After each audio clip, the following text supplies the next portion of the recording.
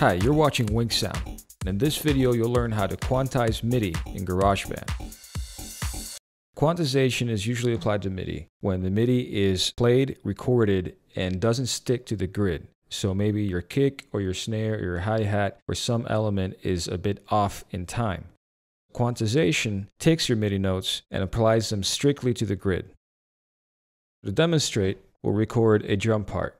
I'll use the shortcut Shift-Command-K to bring up the musical typing keyboard. I've selected a two-step remix drum kit. Let's record a performance.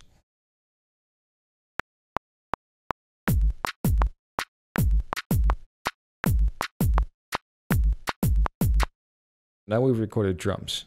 If we zoom into the MIDI, you'll see that some notes aren't exactly on the grid. Let's listen to this playback.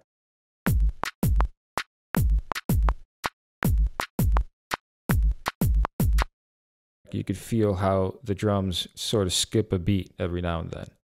So to quantize these MIDI notes, you'll highlight them, and on the lower left-hand side of your screen, you'll find a drop-down menu.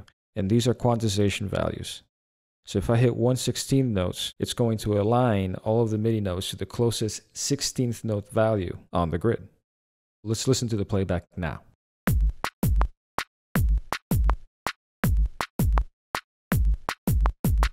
Now the drums are in time.